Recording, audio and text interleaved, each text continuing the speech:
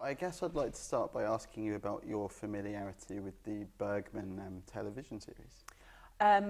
Very little familiarity with the television series, a sort of passing acquaintance with the film version, which I think Bergman himself edited together for the American market, because in those days HBO wasn't doing high-class European miniseries. So yeah, I knew the movie version a bit. I have since studied it very, very closely since I got the job, and was attempting a sort of impersonation of Liv Ullmann until Trevor said that wasn't going to work. So some actors would be scared by that, or maybe wouldn't even want to go near it, but you felt that it was obviously very necessary. Yeah, I don't have a specific process for anything that I do. I tend to grab hold of the nearest sort of passing ambulance in every job. Mark, my co-star, Mark Baisley, hasn't seen it, doesn't want to see it, doesn't want to know anything about it. So, do you think he'll see it when this is all over? I don't know. Yeah, you'll have to ask him. It'd be interesting. I'd be interested to watch it with him when this is all done. But it's amazing how, given that he hasn't watched it and won't watch it and doesn't want to know anything about it, what the text clearly forces you to do performance-wise. Yeah, it's interesting. And when this was released in 1973, the film at least, you know, the folklore goes that the divorce rate in Sweden doubled, but of course nowadays it's totally commonplace. So what do you think it is about this play that makes it still so shocking today? People still do get married, and it's relevant to any relationship, be it married or living together, or anybody who's ever split up with anybody who's had parents. And I think most people have to have. There are few people who need two parents these days, but it is relevant for almost any relationship that you can specify. If you have children, if you have brothers and sisters, you know, and if you know people who are in marriages and observe these things going on. I imagine that when you first got the job, the elephant in the room might have been the fact that, you know, you're working, of course, with Sir Trevor Nunn, who had mounted the play before with his then wife, yes, whom he's since been divorced from. Do you think, at least, if he didn't talk about it, that it must have affected the way he reapproached the material? He said a very wise thing in the lunch we had before we started rehearsal, which was, this play is about Marianne and Johan, and that is the only relationship that we're going to be discussing. And none of our relationships entered the rehearsal room. But yeah, it must have been strange for him. And when we delayed our press night, because poor Mark got very ill, he had a virus, and about halfway through the week when we went dark, waiting for him to get better, I did say to Trevor, it must feel like this play is jinxed for you. And he sort of smiled wryly. So if you weren't encouraged to bring your home lives into the rehearsal space, what's it like taking something like this home every night? Obviously, I try very hard not to. And I'm a bit of a sort of, I overcompensate by saying this has no effect on me, one is work and one is home. But I did find myself saying a little more frequently to my husband, anything you want to tell me? Anything you want to discuss, darling? But no, we seem to be, I mean, the other thing that the play teaches you is that you can never be too sure and you mustn't be complacent. So you know, but as far as I know, we're okay. And what of sharing the rehearsal space with the Mid-Wales Opera doing the Duchess of Malfi, I believe, and you're doing this really heavy material? The Mid-Wales Opera were doing Albert Herring, which is a comic opera by Benjamin Britten, and a company called Eye Strings Company in another room in the same rehearsal area were doing the Duchess of Malfi. So, yes, I mean, three more extreme, if you can have three extremes, I don't know. But anyway, these pieces, three pieces of drama represented the three extremes, and I would try and lean over quietly to Mark and say, you know, I still love you. Very opera from one side and blood-curdling screams from the other. Do you get used to that, or is it just really hard to maintain a focus with something so heavy like this? unlike a sort of high-pitched drilling noise, other people's rehearsals, the sounds vary, and so the level of inappropriate is variable and therefore more disruptive. But it became funny in the end. It was funny. Since we're talking about noise in the rehearsal space, I'm wondering what scene in the play was perhaps hardest for you, or you and Mark together, to find kind of the right emotional amplitude, the one that you kind of worked at the longest to really get that tone? That question is demonstrating to me what an extraordinary process it was, because we really instinctively, I think, found the level together without any controversy. I think Trevor and Olivia and Mark was an extraordinary relationship in the rehearsal room, and we really found the level. I don't remember having to struggle.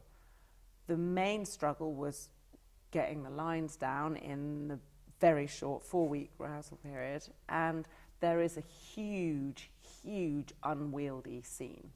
And I think it might be scene 13, not that I'm in any way superstitious, but it is huge and it's long and there are chapters in it. And it's quite near the end of the play, so it tends to be the scene that got rehearsed late on a Friday afternoon when everybody wanted to go home. And I did get a little bit woman on the verge of a nervous breakdown, just saying, Trevor, could we rehearse this scene first thing on a Monday morning when I don't, feel like I'm already dead, I've already been run over by the steamroller a couple of times. And actually it was in performance, I think it's found its pace. Right when you about 3 or 4 times you think the scene's going to be over, and then it kind of picks itself up and they slug away at each other again. Will they, won't they sign the divorce papers? Will they, won't they? Will they, won't they? And you think, my God, they can't change their minds again. Not again. They do. They do.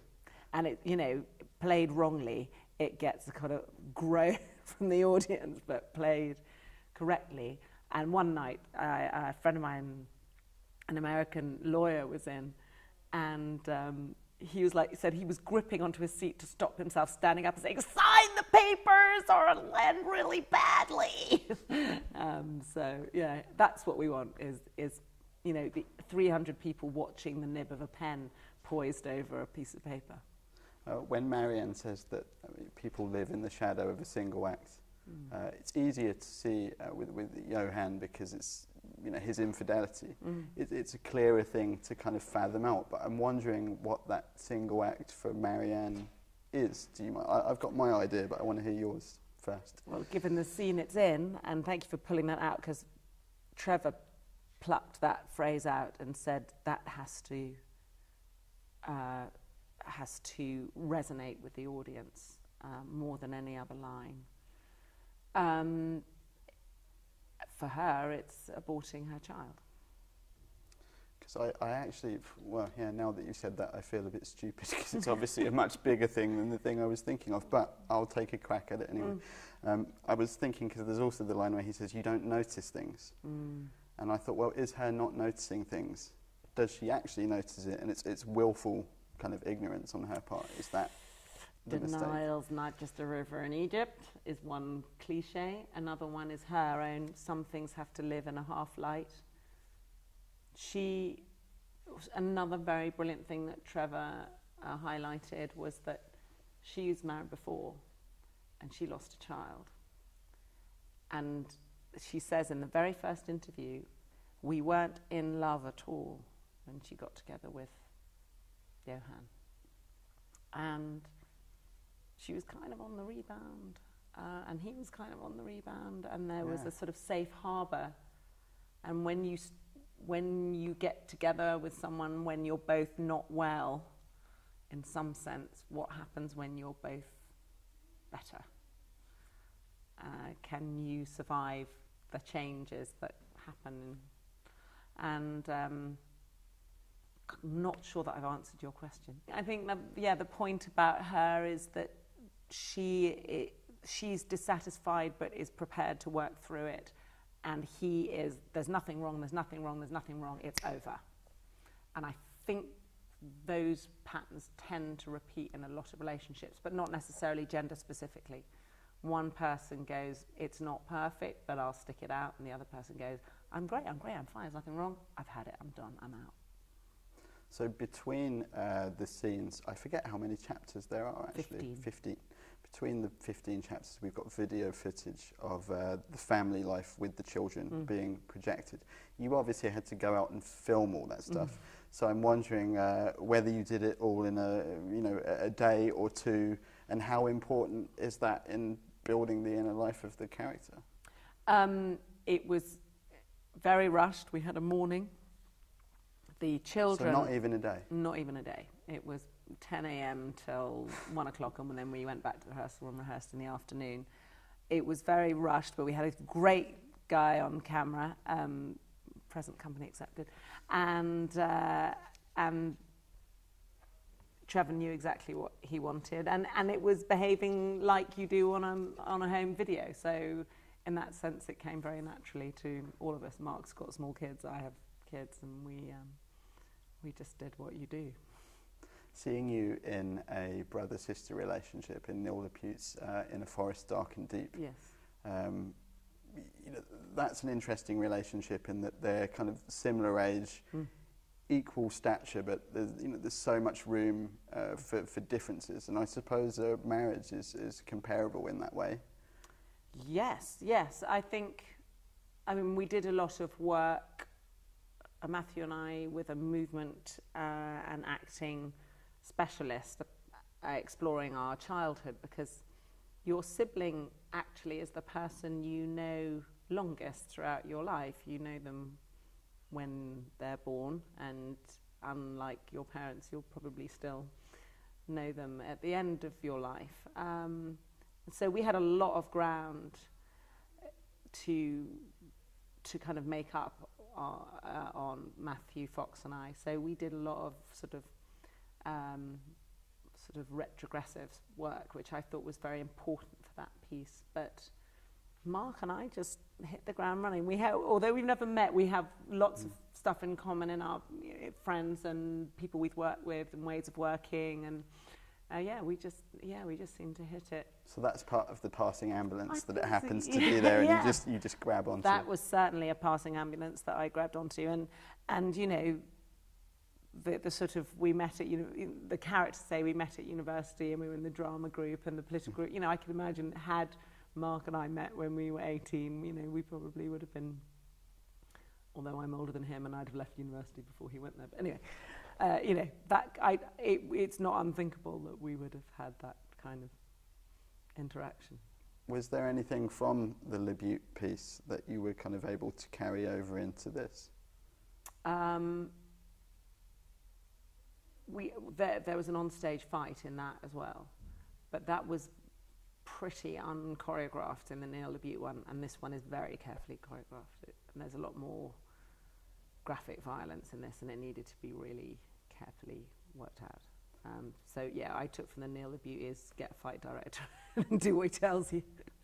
Well, talking about that scene, which is on the evidence of the show I saw the other night, one of the most talked about scenes, certainly the most shocking and the biggest intake of breath in the room.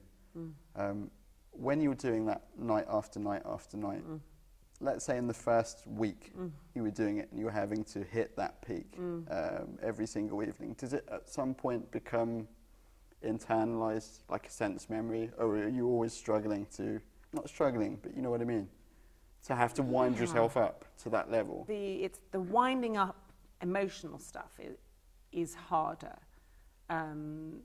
where it is absolutely stated or clear that you are in tears or you are hysterical. Fights actually have to be coldly technical, and the job is, if you are highly wound at that point, is to unwind and hit the marks rather than the actor, if you see what I mean, hit the marks rather than the mark. You have to calm the hell down and do it properly. And if you're on stage with a kind of headless chicken who's doing it all on emotion, it's a very frightening thing. So if it requires so much precision and you're so concentrated on that, are you kind of aware of the reaction in the audience, which is huge, I imagine, every time? Like a palpable thing? No, it's very much like martial art. You know, it's to do with eye contact and being utterly focused on the other person and not hitting them for real. But no, there's 1,000 technical things. You're watching corners of tables, where the blood is, you know, whether the chair has been knocked over or not. No, not really listening. I'm aware of, towards the end, of a response to one particular blow that Mark plants brilliantly. But on the whole, no, I'm this all like snake eyes. And being that it's a real kind of conversation piece after you've seen it, for better or worse, depending on who you see it with, I suppose. But that must be something that you're fascinated by, but not able to really ever find out. But is the audience reaction and maybe what the couples who go together to see this play are talking about afterwards? It's worrying, you know. I mean, I don't want to cause. did send an email out saying to friends, you know, don't come with your husbands or lovers, because, you know, I don't want to, you know, screw up people's lives. But yes, some of my friends and relatives have been very upset by it. And I find the violence, you know, I am a feminist and I have very strong opinions on violence against women and violence and domestic violence of any kind. Women are not the only victims of domestic violence. And but I think this play does explore how complex that is. It's not as simple as, you know, all women are victims and all men are aggressors. And it's interesting that the violence, both verbal and physical, the verbal violence I found, you know, just as lacerating, because there are these shifts in power and control all throughout the play. And about halfway through I realised, certainly in Mark's case, or his character's case, is that every time he loses control there's this sudden lurch into obscenity. Yes, well, marking the progress of the rows, it was an extraordinary process in learning the play, because you have to learn the kind of structure of a row, and that really is down to the woman who adapted the play, Joanna Murray-Smith, rather more than it is down to Bergman, and she really did nail that she plucked out from the Bergman this terrible sort of route through domestic rows. And but losing your temper, it's like anything. When you lose control, that moment when you go, I'm no longer in control of my physicality or my mouth. But I imagine the heaviness of the material must be made a lot easier by the fact that you're working with someone like Sir Trevor Nunn. So could you just talk about that experience in general? He just carries this huge confidence with him that he imparts to you. No matter how at sea you feel, you know that there's this sort of bedrock of experience, and the fact that the production existed before, we know it works. We know that this is a functioning piece of theatre, and his sense of theatre is just so innate and so intrinsic. He can just move people and dialogue and sets around in this completely instinctive way. But I say completely instinctive, but also built on vast experience and a passion for theatre. So it's that sense of being in safe hands, which with material like this, if you were in the hands of a fuckwit, with respect, it would be terrifying. We had an incredibly brilliant and experienced stage management and crew around us, and the best fight director in the business, and we were very lucky to do something of this size in this space with these sort of giants of theatre. Is a very extraordinary combination. And were there any interesting tidbits in terms of the fact that he has done this before? anything he did radically no, different as this I time? said, he left it. He has his capacity to concentrate on the job in hand without regard for any previous experience was impressive. I wasn't so good. I kept on. So you had to rein yourself in. Yeah, there was a sort of imaginary alarm bell if you started pulling on any exterior experience, and I rang that bell a few times, but he never did. And when this play wraps up, it just seems you're busier than you've ever been before in terms of film. The wonderful thing about film is that there's this delayed reaction. You work your arse off, and then you go away for a year or so and see your kids and rebuild your marriage, and then the movie comes out, and people think you've been terribly busy. In fact, I've had quite a lazy year this year, other than scenes from a marriage 8 times a week. I haven't done a lot of filming. Yeah, lazy. Yeah, yeah, you lazy woman. But no, I'm very lucky. I've got 4 movies in the can, and I'm hoping they're going to see me through the lean period after this job finishes. Well, I just finally wanted to ask you briefly about a couple of those. I'm particularly excited about Last Days on Mars. Oh, good. And I think many of your fans will be, because it's a genre effort, and Below is one of your kind of most popular films, I guess, in a more cult sort of way. Yes.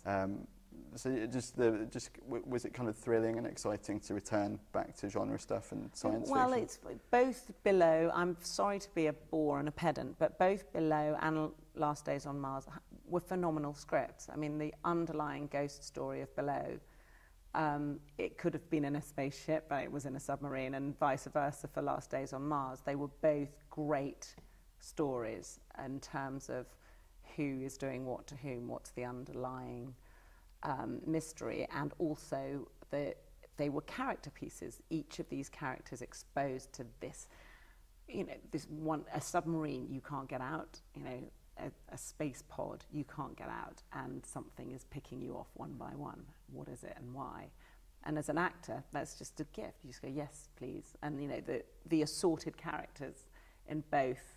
I got to play a character that, as a 40-year-old woman, these things don't come along like that. I mean, Kim from Last Days on Mars, she's just fantastic.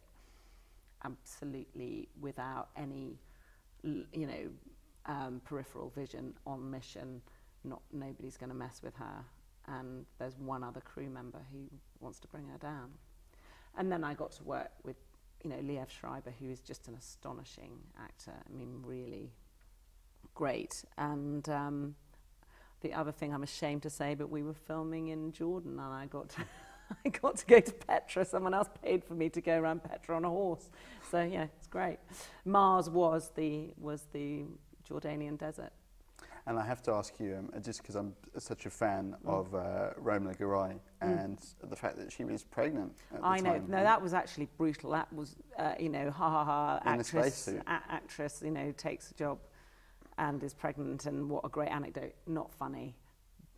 You don't feel good the first 3 months of pregnancy. You feel very sick all the time, and any contact with your belly really makes you feel nauseous, and these spacesuits were not funny, and we were in the desert running up and down sand dunes. I really felt for her, and she did suffer, but she's brilliant, and you wouldn't know to see it. There are a couple of scenes where she looks like she might be sick, but that's Space kind sickness. of yes, it's kind of appropriate for the scene that she looks a bit queasy, but man, she suffered. Yeah.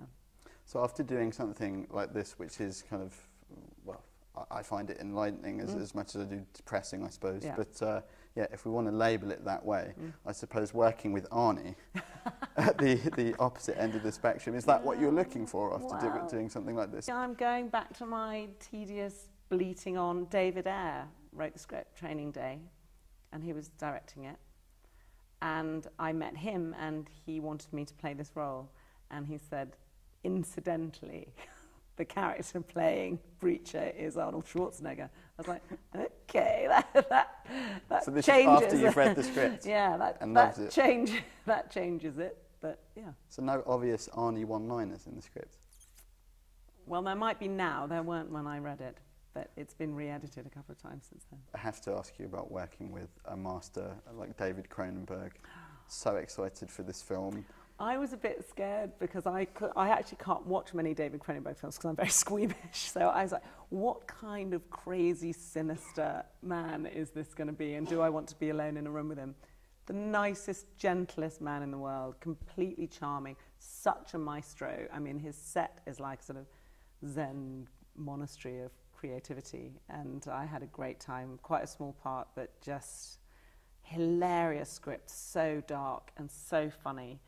Mia Wasikowska and, you know, John Cusack, and Julianne Moore, twice in a year. I was so lucky to work with her again. So yeah, I'm very excited about that. Which brings me nicely round to Jeff Bridges, because of course Julianne Moore was on The Seventh Son with you. Any Jeff Bridges stories? But he told me this lovely story. We were looking at continuity photos and reminiscing about the days when people took Polaroids. And he said his old friend who had done all the continuity on his movies since he was in his 20s had sent him a continuity photograph of him from a very early movie that he shot in Montana. And it was of him in a diner talking to a waitress in a diner who was the real waitress in the diner, not the actress waitress. And he was chatting to this girl and he said, I remembered talking to her and I asked her out on a date and she wouldn't go out on the date with me. And it was a tiny town and they were in the town for weeks.